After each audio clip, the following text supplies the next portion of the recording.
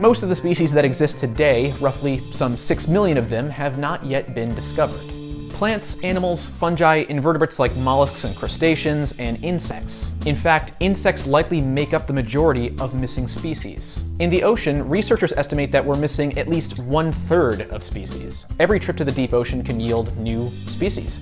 So it's the whole 9 yards, just hiding out in the wild, sometimes in plain sight. Without a clear idea of our planet's biodiversity, its protection is a real challenge for scientists and institutions. But how does it affect the rest of us? Well, for one thing, research indicates that large swaths of biodiversity may protect humans from emerging infectious diseases through a variety of factors.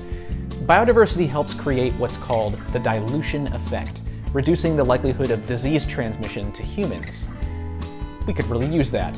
Also, eating is rather important, wouldn't you agree? Well, roughly 1/3 of all crops grown globally are pretty much dependent on pollinators like bees. Also, more than half the plant species in existence rely on mammals and birds to disperse their seeds. If we lose this biodiversity, that would be pretty terrible for all of us, so protecting it has a direct effect on both your well-being and your daily living habits. Check out this map of life, created by researchers in 2021, that reveals the regions with the highest concentration of undiscovered terrestrial species, which are in countries like Brazil, Colombia, Madagascar, or Indonesia. These places also tend to be biodiversity hotspots, or places where there's an incredible amount of different kinds of plants and animals, and therefore lots of knowledge to gain about them.